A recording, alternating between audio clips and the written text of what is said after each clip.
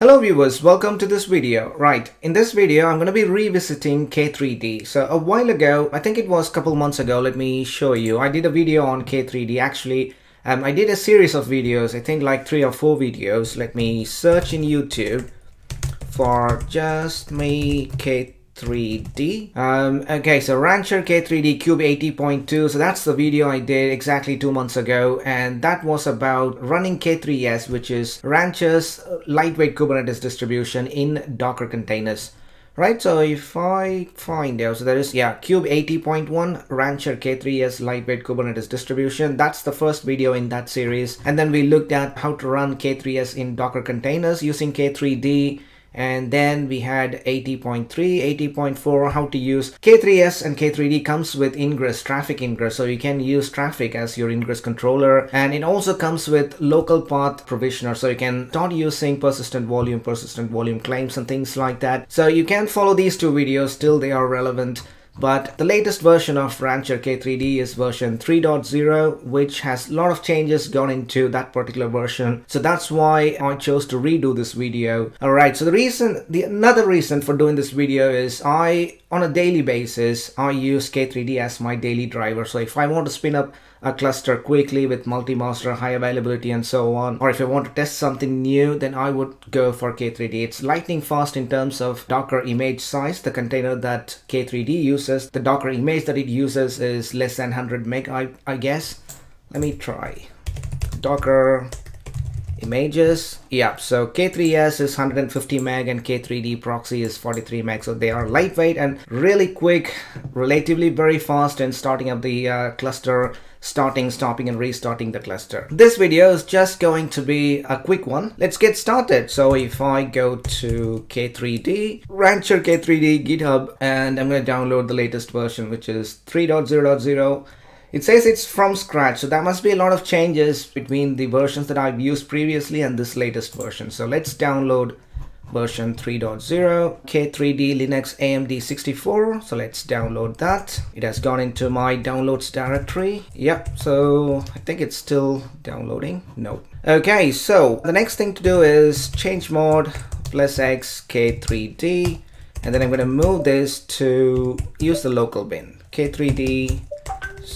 Sudo move K3d Linux to user local bin as K3d. All right.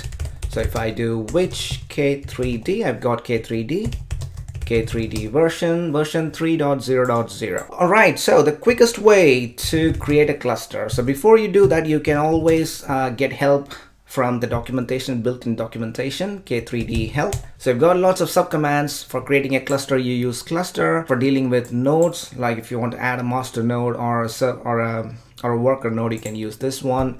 And to get help from the subcommand, you just do K3d cluster -- help and so on. So that gives you the man pages for the subcommands, and even again you can do cluster and the subcommand create -- help. So that's going to give you a lot of options. So you can play with it. You can really get all those details that you need from just reading through these man pages. Okay, so let's create a cluster. By default, if you do K3d cluster create without any options, it's going to create a single master node cluster. So when you're doing this for the first time, it's going to take a little while because it needs to download those K3d and K3s Docker images. Since I've done previously, it has already downloaded those Docker images for me, and it took 9 seconds to launch a cluster. Right, so once it launches the cluster, you would have a kubeconfig file downloaded to your .kube directory under your home directory. So ls.kube, you have that config file, and I can do kubectl cluster info. Cool, so that's running fine. And if I do kubectl get nodes, so you have just one node, which is a master node. So that's the default that you get if you don't pass any options to K3d cluster create command. So that's by default, you get single master node. Okay. So now you can do K3d cluster list. So that's going to list all your clusters. At the moment, we've got just one cluster, and it also generates a name automatically for you because we didn't specify anything. All we did was K3d cluster create. That's it. So let's delete this cluster. K3d Cluster Delete. And if you don't specify the cluster name, it assumes by default K3s default, because that's the cluster name it auto generated. So K3d Cluster Delete, and the cluster is deleted. K3d Cluster List, we don't have anything. Okay, the next way is to specify the name of the cluster if you want to launch more than one cluster. K3d Cluster Create, let's call it Cluster 1. It's again creating a cluster but with the name Cluster 1. K3d Cluster List. Okay, so now we've got a cluster again with one server, no worker nodes, and we've got Cluster 1. And I can do Kubectl get nodes.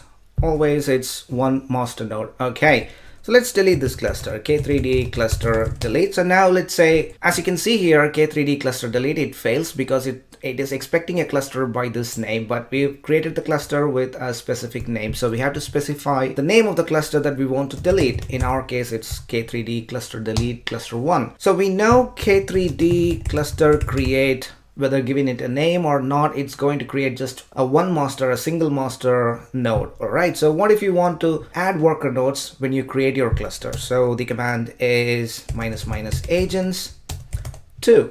All right, so K3d Cluster Create, we haven't specified the name for this cluster, but we've specified the number of agents. It's actually worker nodes. We want the number of worker nodes to be 2. And if I do Kubectl get nodes, and you can see here now we've got one master and 2 worker nodes. You can also do K3d node list, and we've got the server, we've got the 2 agent nodes, and apart from that you also get the load balancer. That's because K3d is production ready. You can deploy a multi-master Kubernetes cluster, but we haven't specified additional masters. We've been always using a single master node, but there is provision for adding another master node to this cluster. So that's why we already have load balancer. Otherwise we would have to set up a load balancer ourselves, because if you've got more than one master node and if you want to connect to that Kubernetes cluster, you can't connect to a particular master node. That's not true high availability. You need to connect to a load balancer, which then spreads the load between the multiple masters. All right, so K3d comes with a load balancer, so it's easy to add additional nodes to this cluster. All right, so we've got K3d Cluster List, and we've got one cluster with one server and 2 agents. All right, so what if we want to add nodes to this cluster? All right, so when we did K3d Cluster Create Agents 2, we specified that we haven't specified the number of masters. So by default, it gives us one master node. We've specified how many agents we want. So that's one way of specifying it, right?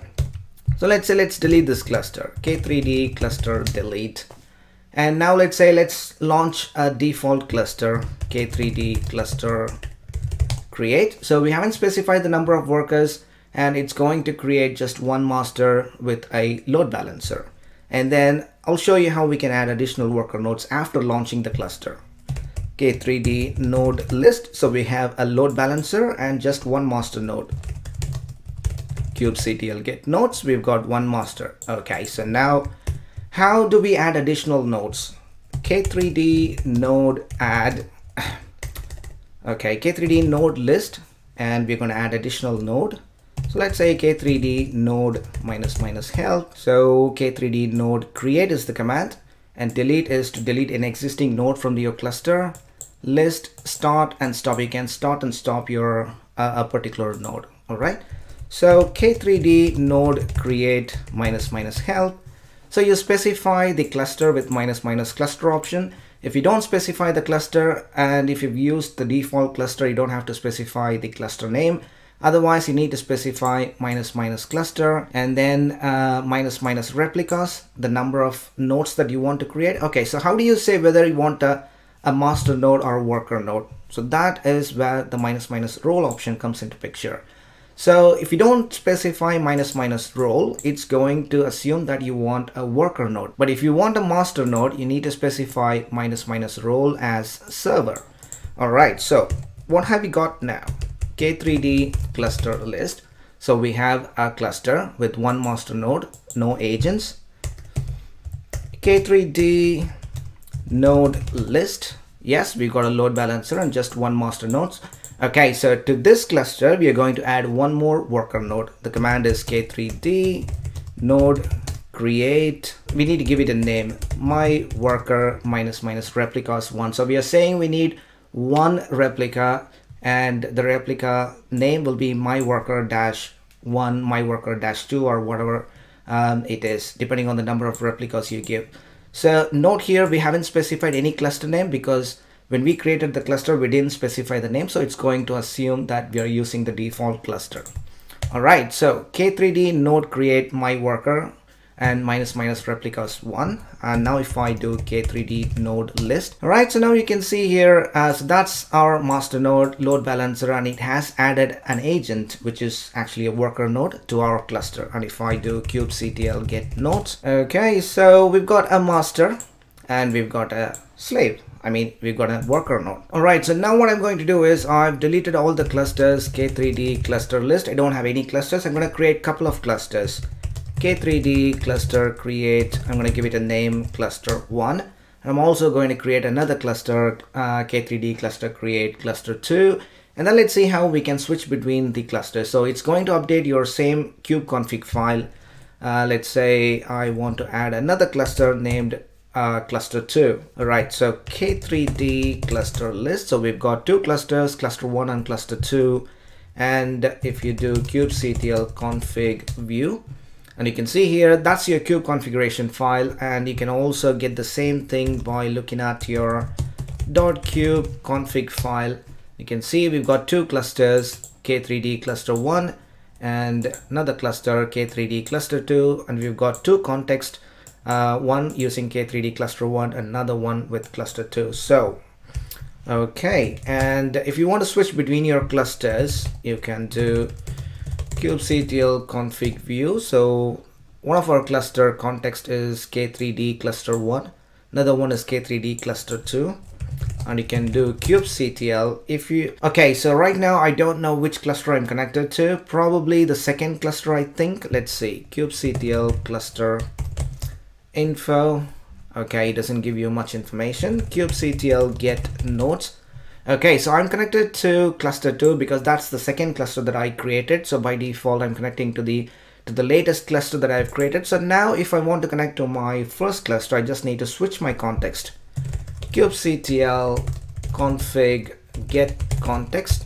So if I do context, I can see there are two contexts, K3d cluster 2, which is active at the moment, and it's connecting to the K3d cluster 2 that I've created. So if I want to switch my context, kubectl config use context K3d cluster 1.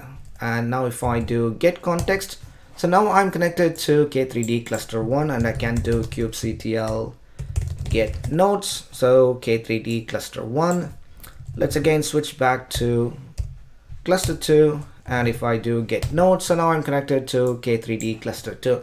So that is using simple kubectl config use context command. But if you happen to use this, if you happen to switch between your clusters very often, it's easier to use a tool made for this purpose. So there's a handy tool called Kubectx. Let's try and use that. Kubectx.